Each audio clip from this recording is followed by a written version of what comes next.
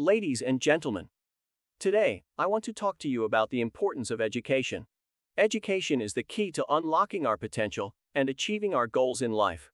It empowers us to think critically, solve problems, and communicate effectively. Unfortunately, not everyone has access to quality education. There are many barriers that prevent individuals from accessing education, such as poverty, discrimination, and lack of resources. This is a major issue that affects millions of people around the world. As members of society, it is our responsibility to ensure that everyone has access to quality education.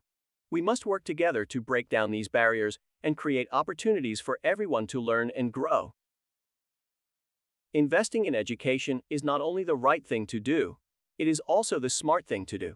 It leads to better outcomes for individuals and society as a whole.